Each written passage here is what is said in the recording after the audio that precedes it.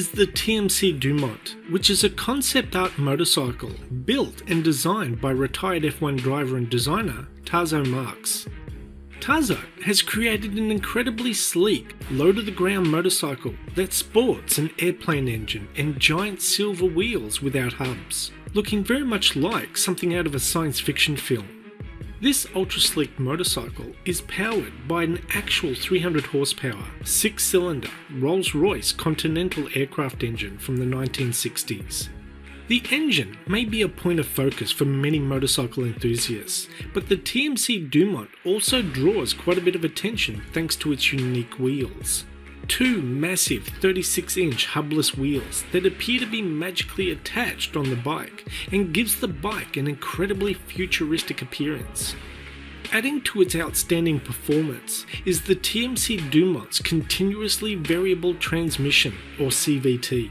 A transmission designed, developed, created and manufactured specifically for this bike. That means this bike isn't automatic, which means no clutch, no gear shifting, simply sit on the bike, start it and twist the throttle to go, sort of like a scooter. The name Dumont is a tribute to Alberto Santos Dumont, who was a national hero in Brazil.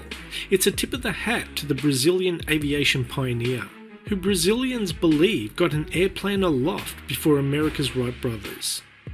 It's kind of hard to wrap your head around how the bike rides and turns, but it appears to have pivot points on the front wheel mount, which I assume makes it turn, but in the only video on Tazo's YouTube channel showing him riding it, he only rides it in a straight line.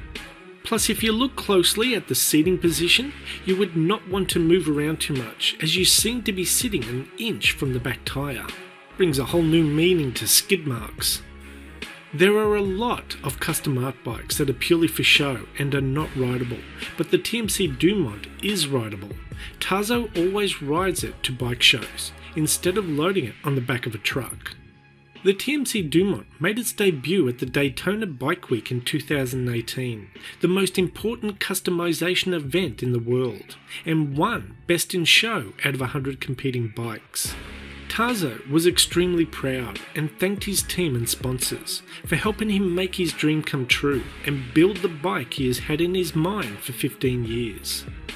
The bike may be impractical for everyday use, but if we only ever create things that are practical, what's the point of having an imagination and following a dream?